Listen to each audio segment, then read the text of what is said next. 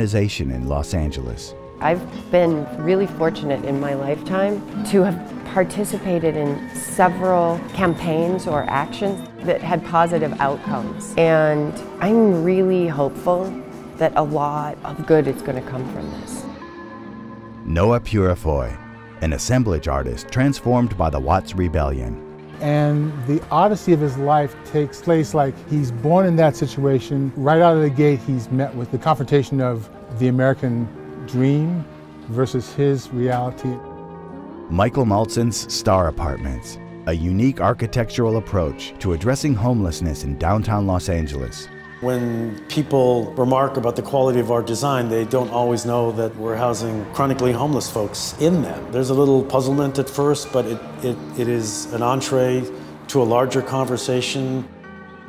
And the cross-border muralism of artist L. Mack. You know, it seemed like this was a major crisis, and I felt a sense of responsibility to pay homage to these people. Next, on Artbound. My name's Janet Owen-Driggs. I am a writer and a member of adjunct faculty at various institutions. As an umbrella, I'd say I'm an artist, but I'm not quite sure what that means these days. My name is Robbie Herbst. I'm an artist and a writer, and I also enjoy earning a paycheck teaching elementary and middle school art at the Hollywood Schoolhouse in Hollywood. As an artist, I'd always been interested in moments when artists gather power, and particularly attracted as a poetic notion, artist labor and artist organizing. Writing this article was a way in specific to just focus on this moment where art schools are looking towards the SEIU and other unions in Southern California to help them coalesce power. In 1970, 78% of faculty were either tenured or on tenure track. And that is a protected employment status, and you get benefits and you have certain levels of protection. Today we have around 70% of faculty are not tenured or tenure tracks. That means only 30% are. And 50% of faculty are now part-time. And being a part-time member of faculty means that you have no security of employment. You get short-term contracts, usually a fairly low remuneration, no benefits at all. That trend, which the American, Research Institute, calls this a trend for non-investment in teaching services, is paralleled by increasing investment in non-teaching services. So there's a concurrent rise in the bureaucracy of teaching institutions. So they're becoming far more corporatized. In 1970, it cost around $10,000 a year for a student on average to go to school. That's more than doubled now, and quadrupled for many of our private art schools. It's over $40,000 a year to go to Cal Arts. So the two things really go hand in hand. The students are being well overcharged. Most of them are being trained to become adjunct faculty. That's how they sustain themselves, or are supposed to, when they leave school. And they're trying to pay massive loans back on adjunct pay if they can get it. Janet and I wrote this article after an artist adjunct organizing event at Human Resources, which was organized by an SEIU organizer, Adam Overton.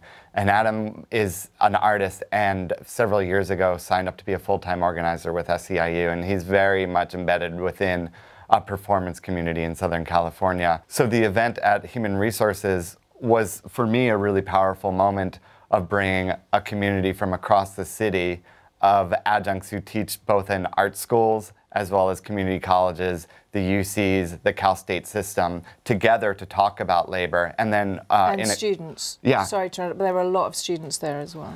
Those moments are really exciting, just to see manifestations of artists and all workers gaining voices, to see people take control of their lives in really interesting communal ways. Yes, let's tell the story.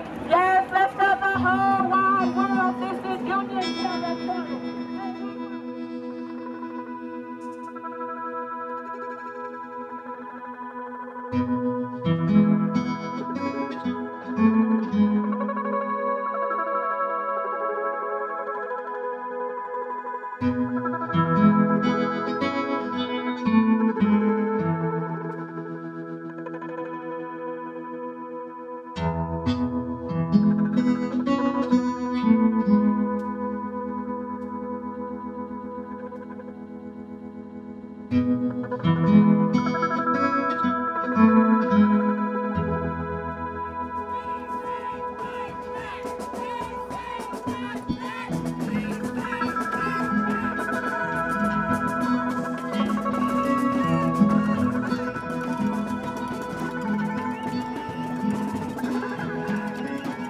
mean, I pretty much follow activists around and try to get involved in their causes, their issues, their actions. I'm really interested in a kind of undertold history or set of histories. I believe that we can win. I believe that we can win. I believe that we can win. I believe that we can win. I believe that we can win. I believe that we can win.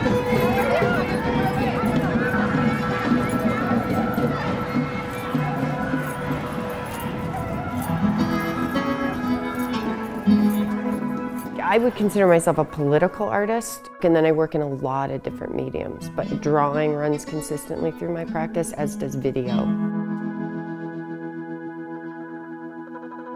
And I work a lot with political graphics, so words come up in my work over and over again.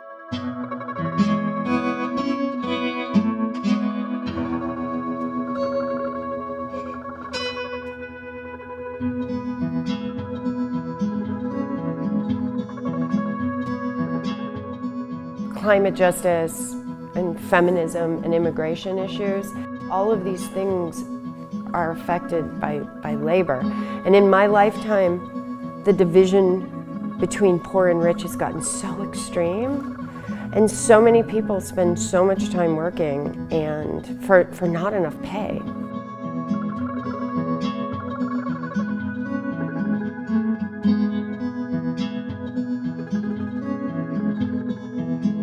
Bearing witness,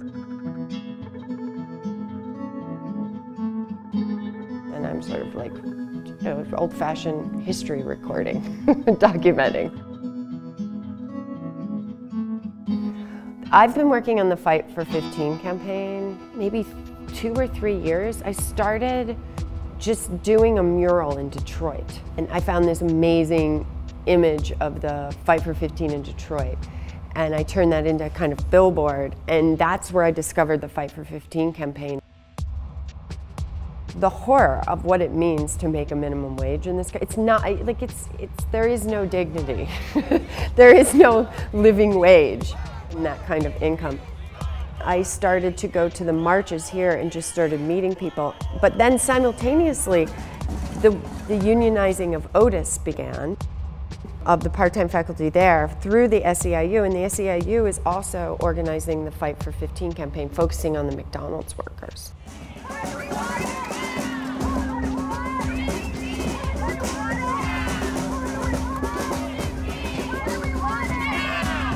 On average, 70 to 75% of all college teachers are part-time. So that means they have no health insurance, they have no retirement, they have no job security. So that, I don't think that most people grasp that when they're sending their kids to college, or when you're young and you're going to college. 70% of your teachers have no real, tie to this institution and are being underpaid. I think that we've reached a breaking point, and I think it's starting with the private schools. So on one side you have the majority of the workforce completely underpaid, and on the other end you have students who are, overpaying. And so we've reached a crisis point. This is one part of a much larger national problem. And so I'm hoping that through being involved in this union, we can start to see how this situation can be fixed or can be changed.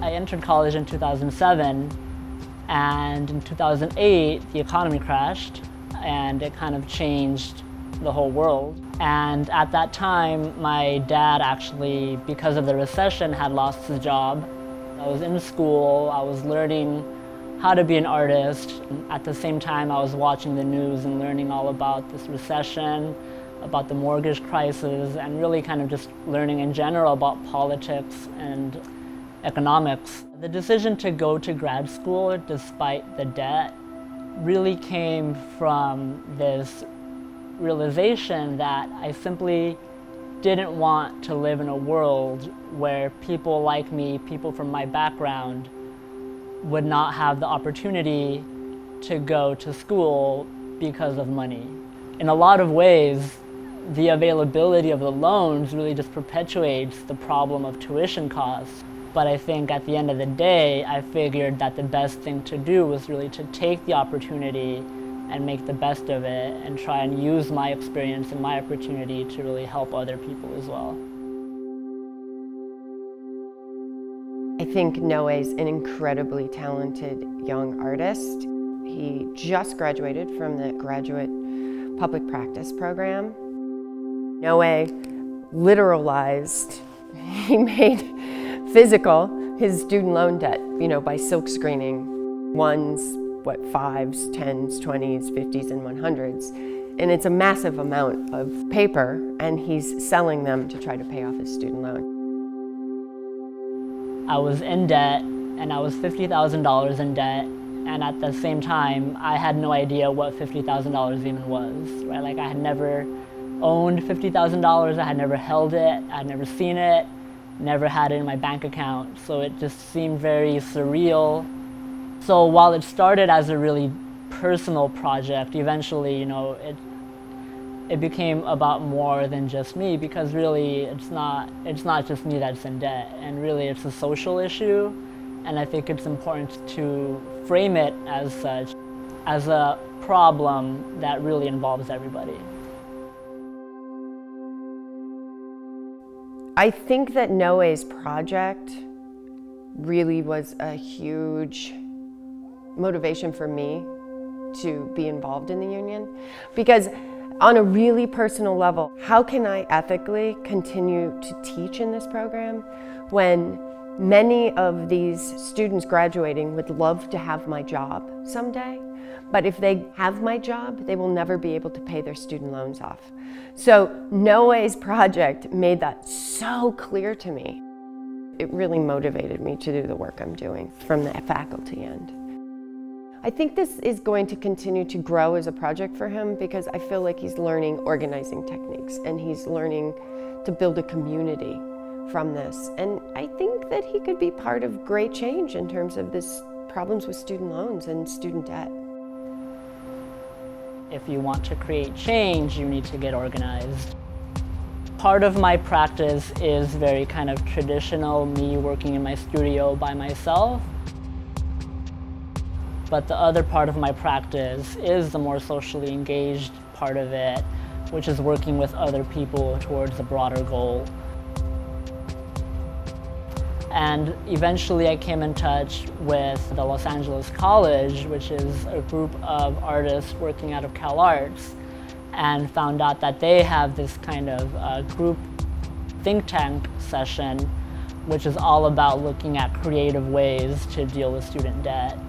And so I really was supportive of their work, and that's why I decided to invite them to Otis to hold a second think tank event at Otis, which I think was also really successful.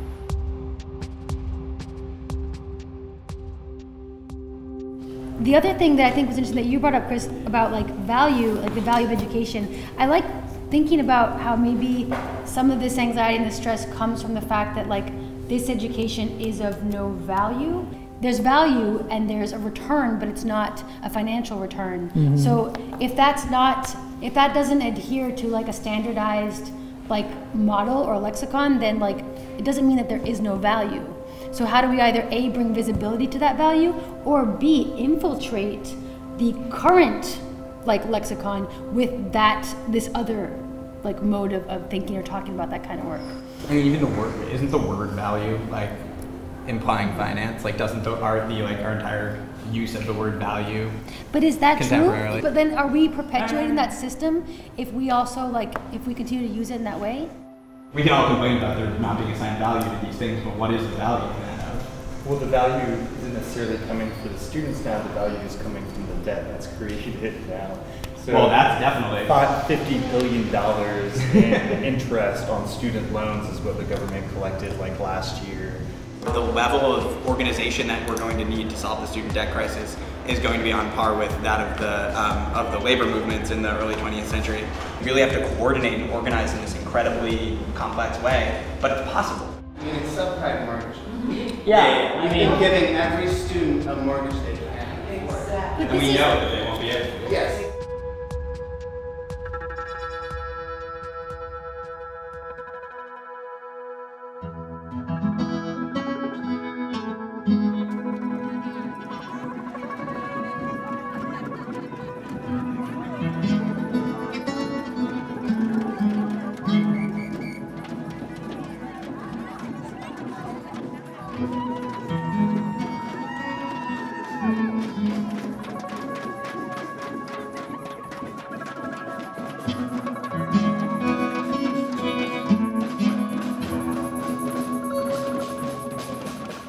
I think it is super awesome that our city council just voted in a $15 minimum wage requirement in this city. And I am super proud to be from this city and to have been a part of this campaign, and this campaign needs to continue. It doesn't mean we stop fighting, right? Because in 5 years, 15 is not going to be enough, but it's like huge progress. I've been really fortunate in my lifetime to have participated in several campaigns or actions that had positive outcomes. And I'm really hopeful that a lot of good is going to come from this. I'm really excited to see what happens.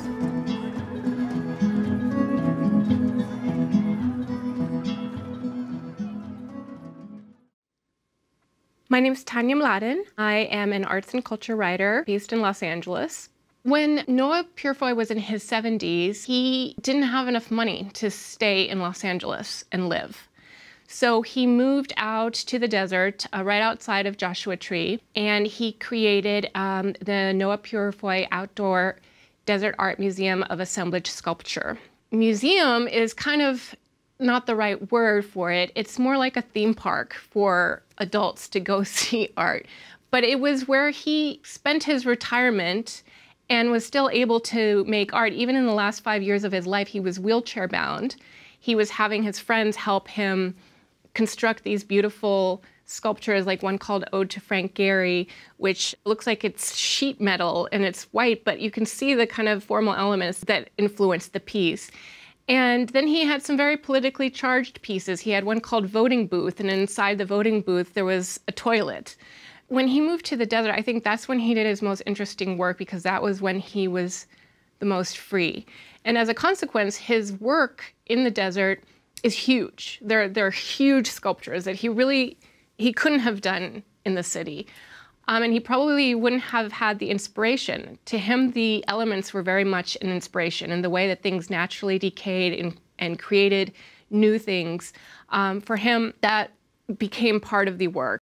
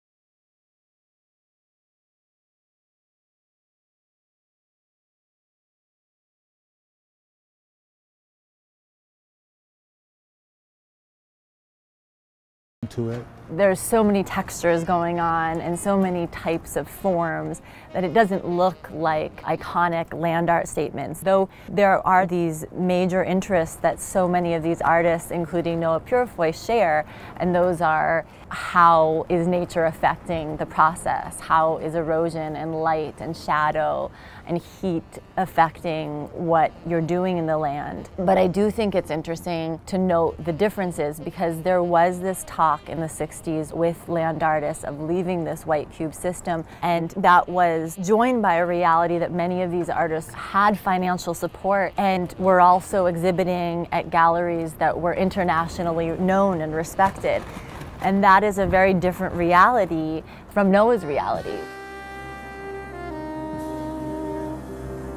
My parents were sharecroppers, and by the time I was 3, I was out in the field trying to help them pick cotton.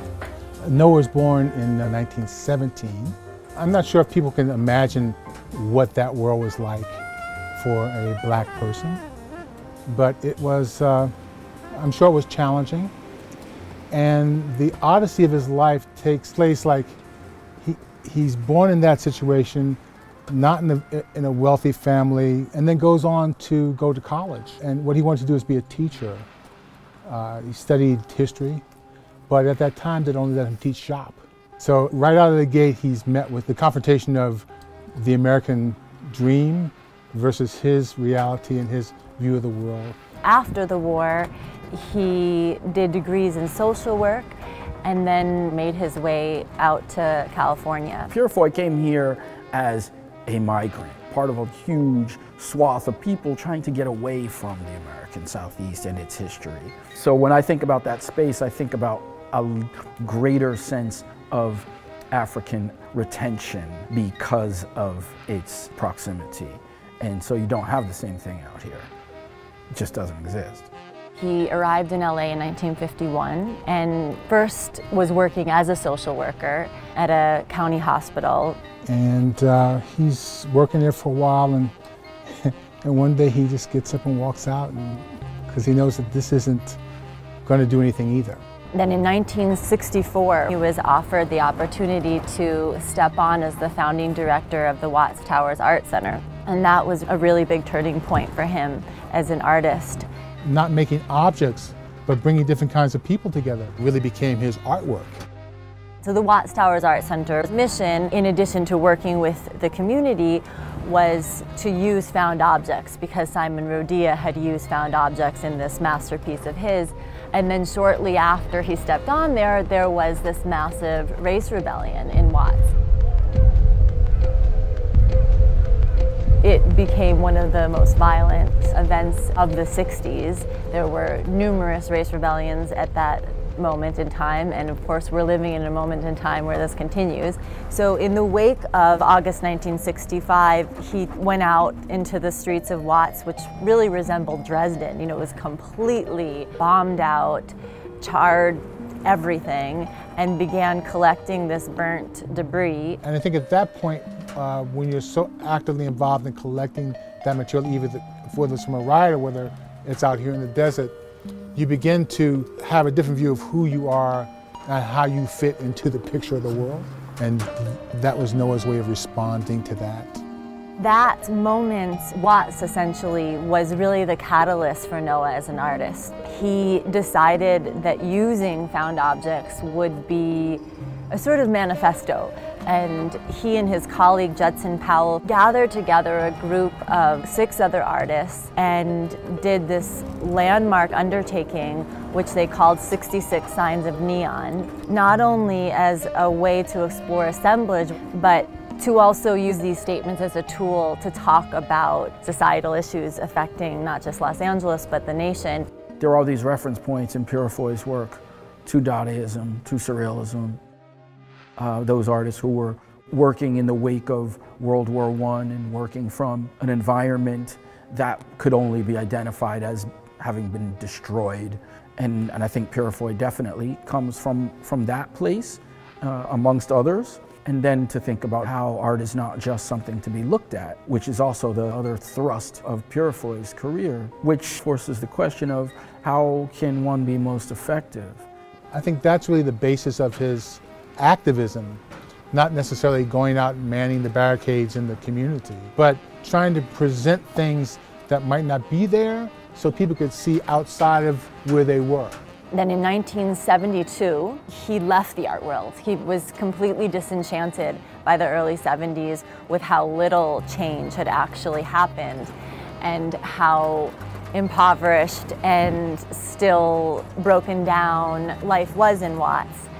And he was offered the position as one of the founding members of the California Arts Council, which Governor Jerry Brown started in 1976.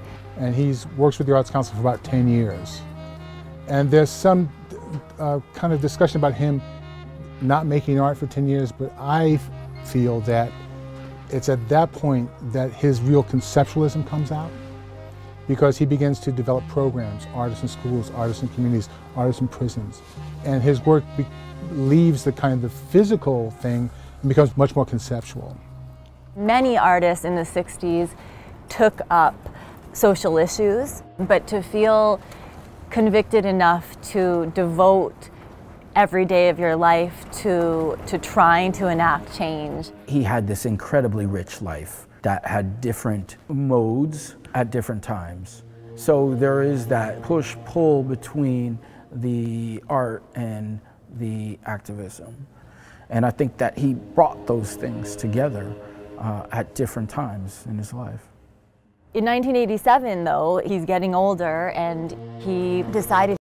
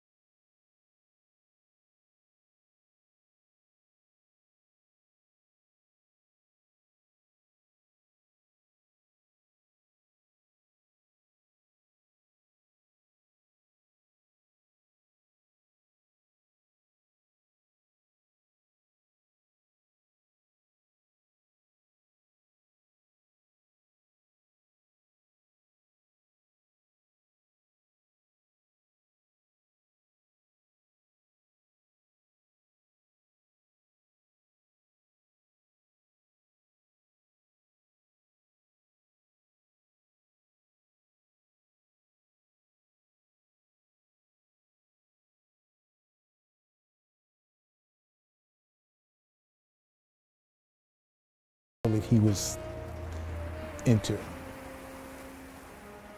his practice changed when he moved to Joshua Tree. You know, in LA, trash was so plentiful. There was junk just piled, especially on the streets of Watts. And here, people recycle everything, and so he found himself for the first time going to swap meets and trying to strike up relationships with local businesses and neighbors, telling everyone, look, you know, I use everything, so if you have extra materials, bring them to me. And this is, you know, this is what he created.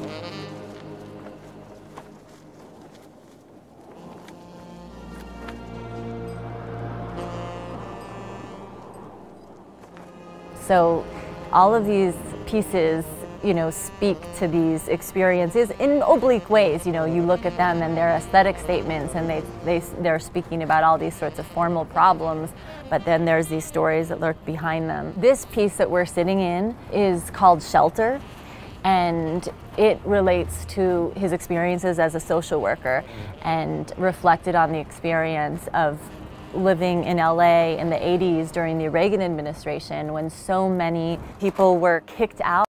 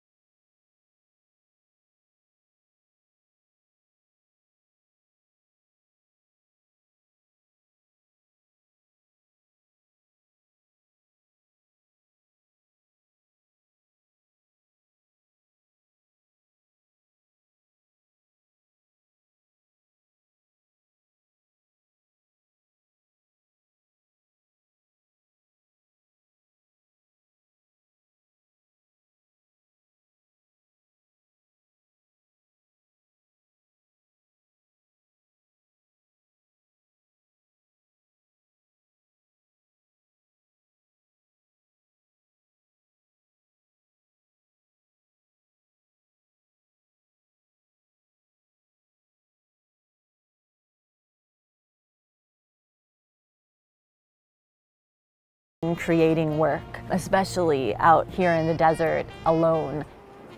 Something that I like to point out to people when they're out here is that he was 72 when he moved out to the desert, and he had no assistance. And these days in the art world, I mean, every studio is full of a gazillion assistants. Nobody can make their own work because that's not what the machine demands. But he was out here doing this all by himself until 1999 when he had to use a wheelchair. And over the last 15 years of his life, he built this masterpiece. Coming out here to the desert was perfect for him because it allowed him the freedom to work without the framework and consciousness of a commercial space. And ironically, you know, LACMA wasn't going to show his work back in the day.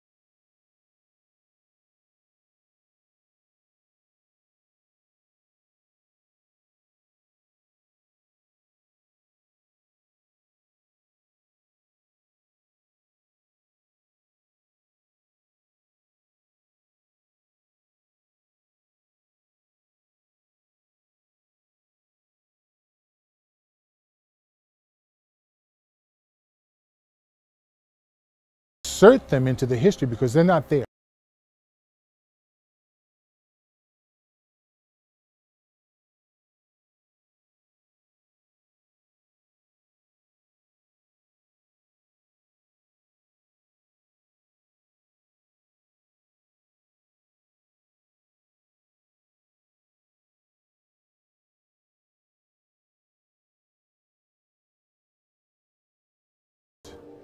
And there's, if I'm not mistaken, about a third of the artists in Whitney are artists of color. Now, 10 years ago, that wouldn't have happened. But it's about the recognition that it's all relevant and it's all important. That has not been the tone of our society, ever.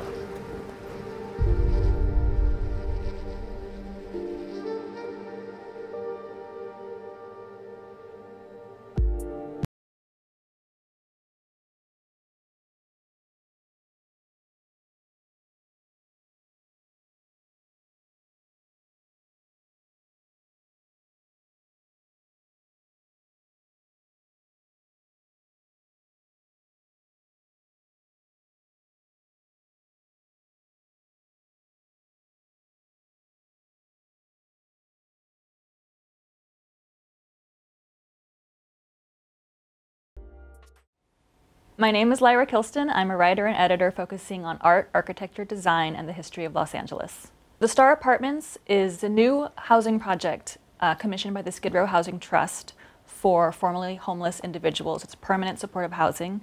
It's designed by Michael Maltzan. This is the third project that Maltzan has done with the trust, and one of the very unique things about the Skid Row Housing Trust is that they have design engagement sessions with the residents and the staff of the buildings. So this is very unique. I mean, most developments don't incorporate that kind of feedback from their future residents. They more just prescribe and they decide what they're going to do and what they can afford, and they do it. So the trust has this very wonderful program where the architect is actually brought in and presents the design to the residents and the staff and other kinds of clinical workers that might be using the building in the future. and they receive a lot of feedback about what works and what doesn't. These are people that have perhaps lived in other trust buildings, and they know that, you know, maybe they really like more outdoor space, or they like a rooftop view, or they really enjoyed the fact that they had direct sunlight coming into their rooms in the morning. One of the buildings I visited, there was a window, there was a community room, and there was a window that obviously it served a purpose to let light in, but it also gave a view right out to the street, right out to like a very important meeting place on the street. And as it was explained to me that they did this very intentionally to have the people inside the building be able to watch and see what was going on the street, as opposed to drawing, you know, kind of building a wall between this life and their new life. Downtown is gentrifying rapidly, and just a few blocks away from the Star apartment, you know, it's condos and leasing signs everywhere and new restaurants and bars. And I think that in a place like downtown, and in fact, a lot of Los Angeles that is sort of spread out and horizontal, you don't necessarily know what's happening a few blocks away. There's a way that I think you can live a very nice life in downtown, and if you want to, pretty much try to ignore the fact that Skid Row is 4 blocks away. And by having these prominent, striking buildings, you know, the kind of thing that you're not just going, you don't just think is an eyesore, that you're actually going to you know, see and think, you know, what is that? That's great. Is that a new condo or something? It changes people's opinions about what housing for the homeless can be.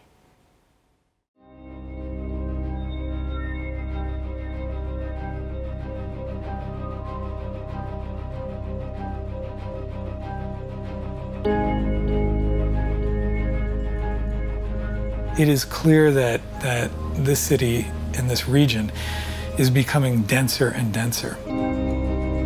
Up until now, the city has looked to just push its boundaries further and further out, to build more and more single-family houses, and that was a part of our identity. That was a part of our psychology.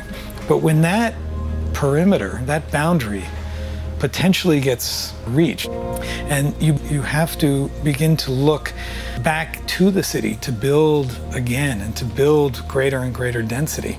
How do you transform?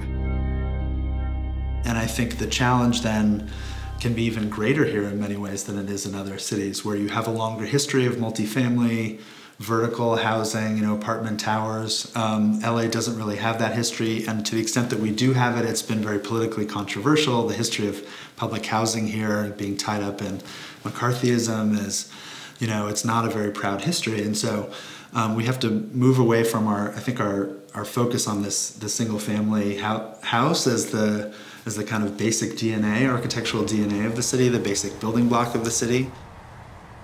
One of the ways that I think the work as architects that we do can begin to experiment with that is to look at density not by importing models from more traditional cities, but to try to invent density, to try to invent a communal living on our own terms.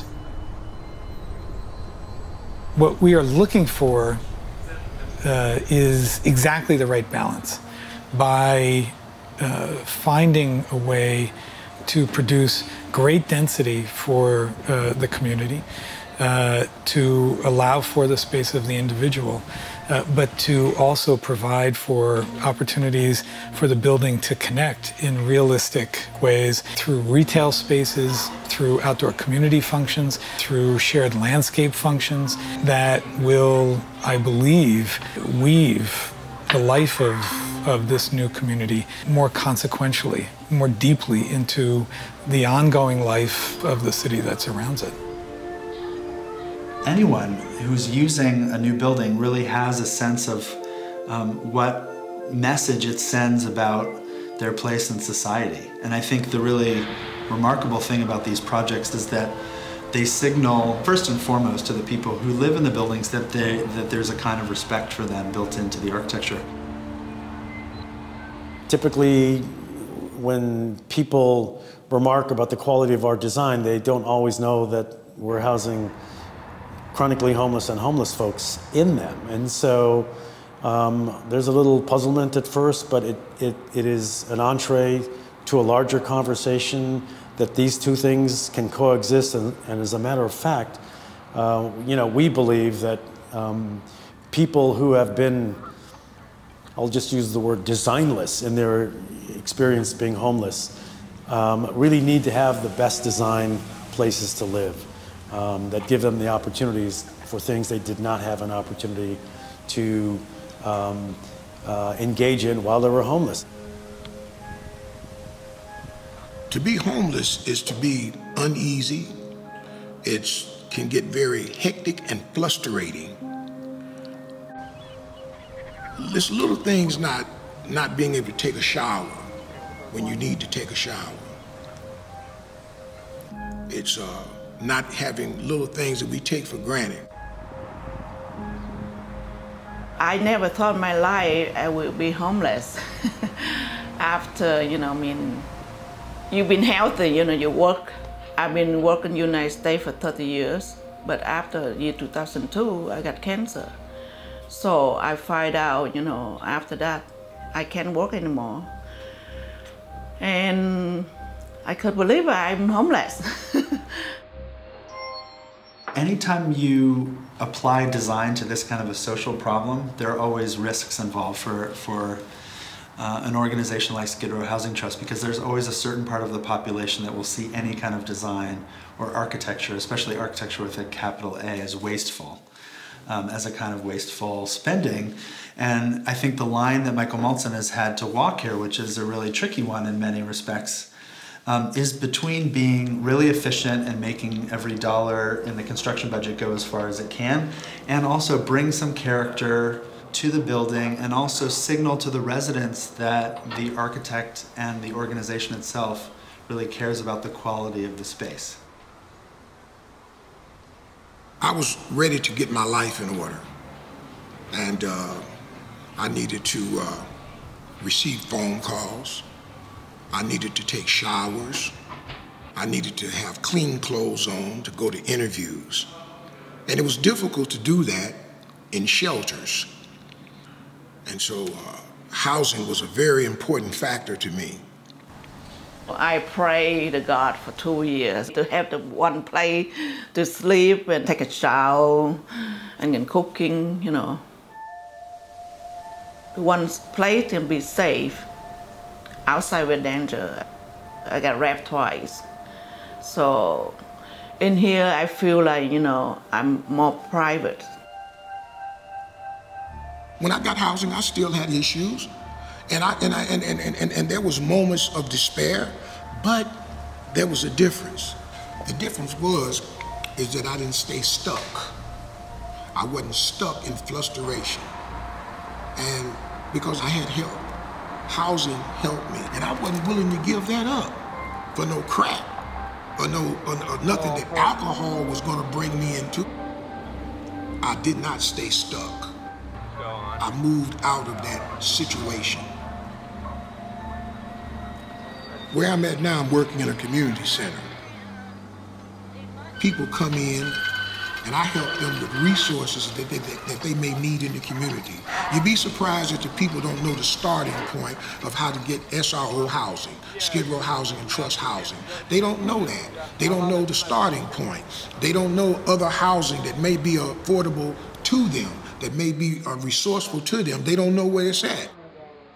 So housing, affordable housing, is an investment that we need in this country to help people right where they at. We really began to realize how we could organize space within a building that we were developing from the ground up to facilitate recovery from homelessness and the accompanying disabilities that people may have. Obviously, the opportunity to create services offices for our medical partners, our mental health partners, but also opportunities for they themselves to become managers of their own well-being. And we found that people really gravitated to the kinds of non-clinical activities to complement those clinical services. So we found the tremendous benefit that people got from outdoor space, gardening, art, yoga. So we found that the more they were able to do that, the less likely they were to return to the streets, because now they really did have something to live for. You're putting together a group of individuals who are they're not a family or they're not a community by choice necessarily, but in many ways by convenience. But many of the mechanisms that we are depending on in the architecture, creating courtyards, allowing there to be real visibility within the space between individuals, to create and choreograph opportunities for people to see each other and to run into each other and be able to have impromptu conversations. All of those are attempts to find ways to truly develop lasting, sustainable community in a city that doesn't really have any models for how that has existed up until this time. I think the lesson of this kind of socially engaged work in architecture is that you have to try to strike that balance between efficiency, projects that are really practical and durable, but also works that have enough architectural personality that they can be published, that they can have a life beyond just the building itself. For the homeless people, this place, that's a perfect place for us. And we can start, you know, find a job or feel comfortable or look for a different way to live. You know, when you make money, you know, you don't care, you know, you think later on you make money, you buy a house, you buy. Now I know it's a value place. I think oftentimes people saw homelessness as an intractable problem, that I can't do anything about it, so I'm not even going to worry about it anymore. And I think that we've shown you can do something about it, and it does have a solution, and it's up to us to figure out how they can be a part of it.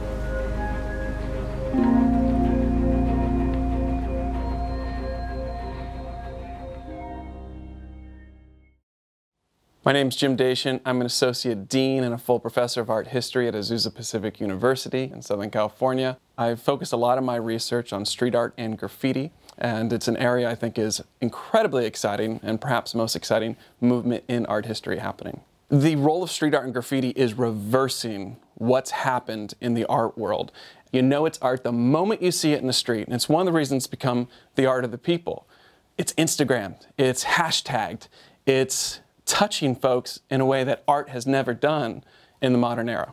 Miles Mac McGregor, or otherwise known as L. Mac, is an artist that was born in Los Angeles in 1980 and is someone who's focused on the Southwest. He is an artist that is not classically trained at all. He's self-taught completely. He actually developed an incredibly realistic style that harkens back to portraiture from the Renaissance. He's an unusual individual in that he is part of this subculture of graffiti and street art, but he's also part of a very long tradition of portrait making. And there's nothing better than combining those two things that don't seem like they go together, and they do gloriously in El Mac's career. El Mac decided to do a special project in El Juarez and El Paso on walls that faced either side of the border, and that told the story of two different families and the tragedies that they have been part of. El Mac, in addition to bringing attention to the violence with border relations, is able to focus on the internal spirit that each of these families exude, and they come out in each of those portraits. How are you doing, officer? Good, good citizen. Where are you going to go? El Paso, sir. Home? Yes, sir. What are you doing in Mexico? Painting a mural. Painting a mural? Yes, sir. What was the mural of? For Amor por Juarez. It's a young lady, young girl. Want to see a picture of it? Sure.